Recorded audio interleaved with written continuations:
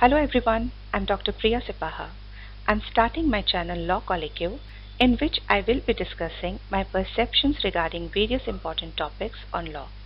My aim is to make you familiar with the theories, statutes, law, and to help you understand and develop the legal mindset.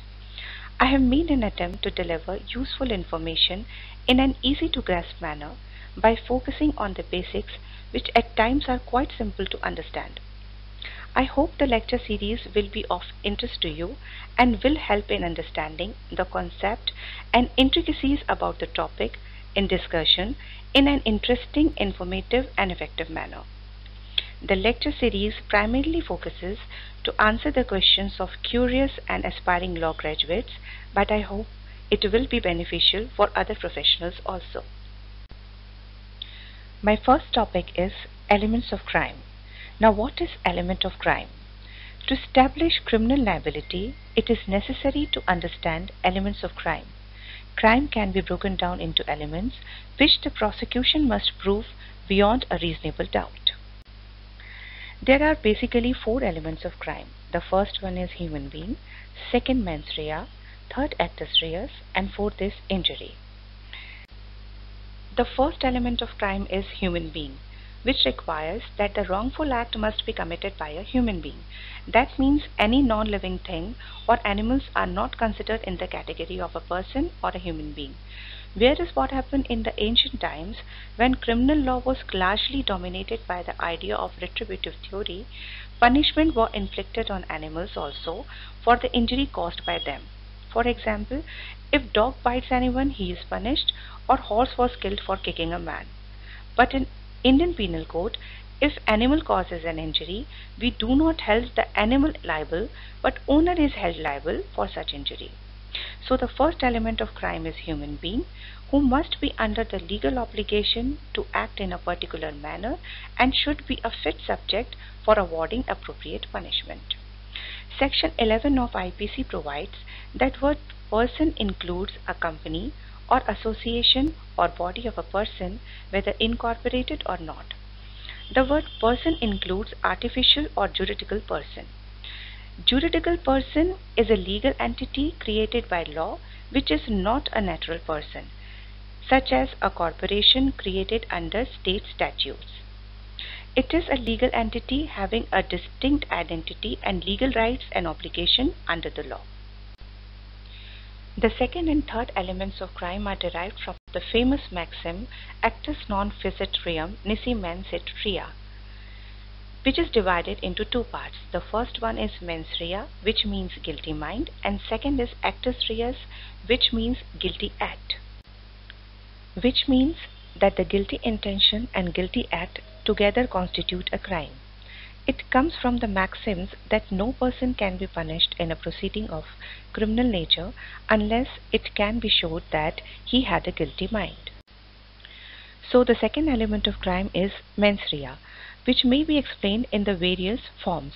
It may be a guilty mind, or a guilty or wrongful purpose, a criminal intent, or a guilty knowledge and willfulness. All constitute a same thing, that is a mens rea. There are three degrees or categories of mens rea. First is motive, second intention, and third is knowledge. There must be combination of all the three degrees to constitute a mens rea, which is necessary to establish a criminal liability in the court. Motive and intention are both aspects in the field of law and justice. Both of them are very important. They are also associated with a suspect with the purpose of proving or disproving a particular case or crime. Wrong motive with guilty intention is necessary to prove criminal liability. Motive is a ground rule of mens rea, which means it is an ulterior object which may be good or bad. It also refers to the reason of a crime committed. In a psychological term, it is known as the drive. For example, a person may have motive to kill anyone due to revenge, jealousy, accident, fun, etc. But until and unless that reason or a motive is not implemented, it is irrelevant in determining the criminal liability. The criminal law does not concern with good motive. But now the question is, why motive is necessary? It is so because motive is an indirect way to prove that something was done intentionally or wrongly. For instance, a defendant in an assault case may claim that he punched the victim by accident and thus did not have the necessary intent for an assault. If the prosecution can demonstrate that the defendant and victim had been arguing shortly before the alleged assault, that motive can serve as circumstantial evidence that a defendant really did intend to punch the victim. Alternatively, defendant can use the prosecution's lack of evidence of a motive as a reasonable doubt to avoid criminal liability. So that's why motives matters. But in the exceptional cases, in civil liability especially, sometimes motive is irrelevant or sometimes it is relevant also. For example, defamation, malicious prosecution, check dishonor, etc. In these things, motive is relevant. The second degree of mens rea is intention, which means an immediate act. It is a supposed action or purpose of the crime. The act is the result of intention. Therefore, the criminal law concern with the intention. Intention is relevant in determining the question of criminal liability. There is always a confusion between motive and intention. Generally, people used and consider motive and intention as a synonym, although there is a remarkable distinction between the two. Motive refers to the reason of a crime. It is a background of the suspect, and as a background, motive comes before intent. And unlike intent, motive can be determined, but existence doesn't exactly prove the guilt. On the other hand, intent is the supposed action or the purpose of the crime. It is a result of the motive and has a higher level of culpability since the harmful action was committed. Intent is characterized as a deliberate action and conscious effort to break the law and commit the offense. Intent resides in the field of law, where it is defined as a planning and longing to perform an act. Now, to be more specific and easy to understand, let's study the key difference between the intention and motive. The motive is hidden or implied purpose, while the intention is the expressly defined purpose of the crime. The motive is the reason that drives a person to do an act or refrain from acting in a specific manner. The intention of a person can be determined by the use of a particular means and the circumstances that resulted in the criminal offense.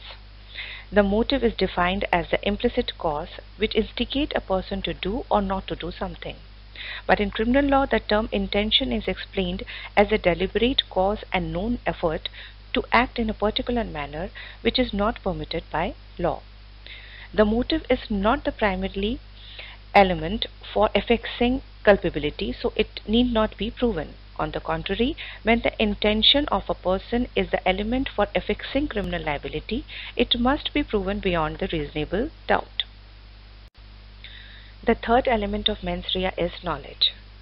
It comes under the principle of ignotia juris non exuxit, that ignorance of law is no excuse or defense. It is a legal principle holding that a person who is unaware of a law may not escape liability for violating that law merely because one was unaware of its content. The mens rea of knowledge refers to knowledge about certain facts. It is a positive belief that a state of affairs exists. The term applies if a person is aware that his or her action will have certain result but does not seem to take care. For example, if a person violently lashes out at someone, although inflicting harm may not be his primary goal. However, if he was aware that harm would be a predictable result of his action, then he is guilty of having criminal knowledge. There are three types of knowledge. First is actual knowledge, second constructed knowledge, and third is imputed knowledge. Actual knowledge means when the person is clear and specific about his act and its consequences. But when a defendant does not have actual knowledge, if he believes something to the contrary, the standard is subjective and the belief of the defendant need not be reasonable, only honest. The reasonableness of the belief would be evidential in finding whether it was truly believed. There are famous cases like R versus William and Beckford versus R which explain actual knowledge in a better manner.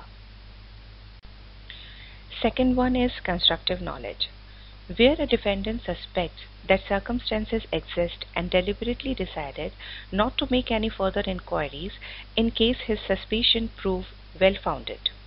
A common example is a person who purchases significantly inexpensive and unprovenance but desirable item from a stranger. Such a person is likely to be fixed with constructive knowledge that the item was stolen. The third one is imputed knowledge. This is relevant in strict liability offenses and in corporate crime. For example, if a bar manager delegates his duties to others and they know about the unlawful activities on the premises, the manager can be fixed with imputed knowledge of the unlawful activities. Apart from these types of knowledge, there are 4 levels of knowledge under criminal law, which is necessary to understand clearly and separately to establish criminal liability. Let's discuss the 4 levels of knowledge. The first one is purposely. At this level, the suspect expresses his purpose to commit a specific crime against a particular person. That means everything is clear: the purpose, the specific crime, and a victim. The second is recklessly. In this, the suspect knows the risk involved in his actions and the situation, but disregards the risk and continues to perform the crime. For example, if bus driver is aware about the problem in the bus but still he took the decision to drive and met with the accident, it comes under recklessly. Third point is knowingly. The suspect has knowledge and consciousness that his act will be considered a crime in the eyes of law. However, the suspect can inflict a crime on a person who is not his intended victim. For example, if a shopkeeper sells any product knowingly that it is expired, he is knowingly committing an illegal act, although he is not personally having any grudges with the customer. The fourth one is negligently. In this, the suspect does not take into account various possible scenarios that will happen during the action of the crime, which often leads to losing control of the situation and probably causing more casualty. For example, medical negligence, road and transport service negligence, etc. Let's have a quick revision on mens rea. As it has been discussed in the earlier slides also, that it contains 3 degrees, that is motive, second intention, and third is knowledge. Now what is motive? It is a reason behind any act, and that reason could be jealousy, lust, revenge, fun, accident, or any other reason. Remember, motive could be good or bad. Motive is why person is committing any act. Second is intention. When a person is having a motive, then only he is initiated to do any act.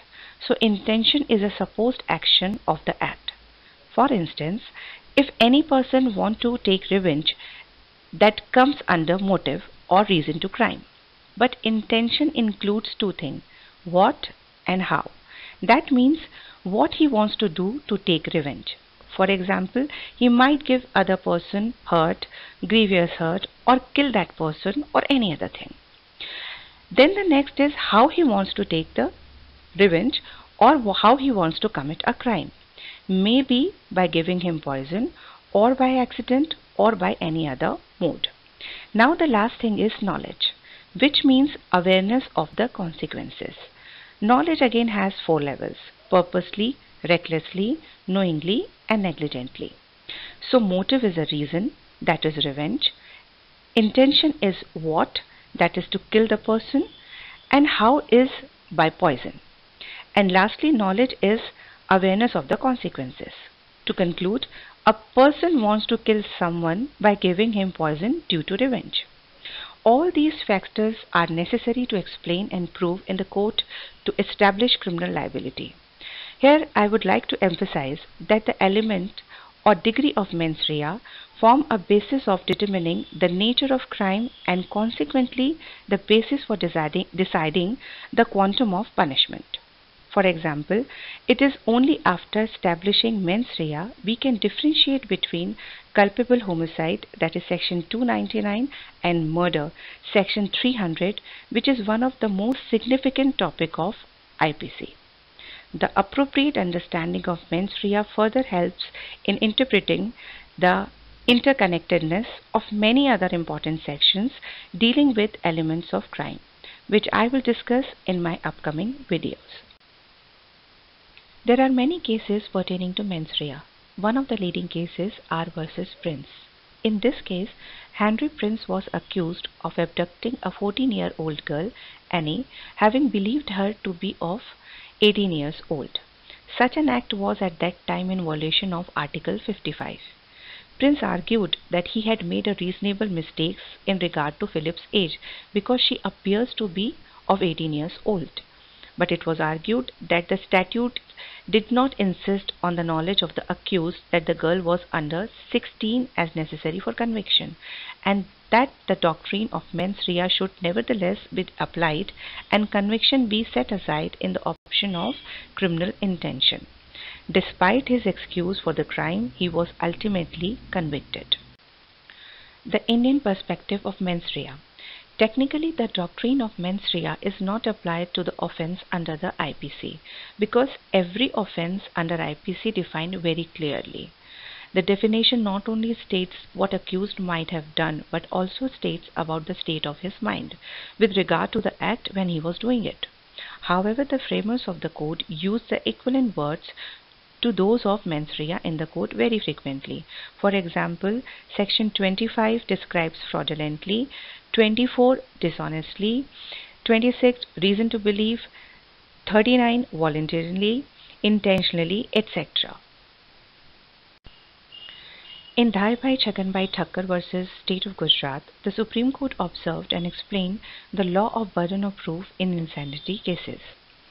To differentiate between culpable homicide and murder, the court depends upon the doctrine of mens rea, as I discussed earlier also.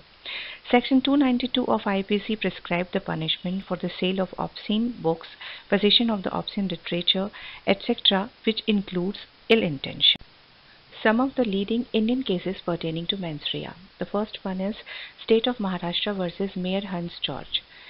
In this, it was held that mens rea by necessary implication can be excluded from the statute only where it is absolutely clear that the implementation of the object of statutes would otherwise be defeated, and its exclusion enables those put under strict liability by their act or omission to assist the promotion of the law.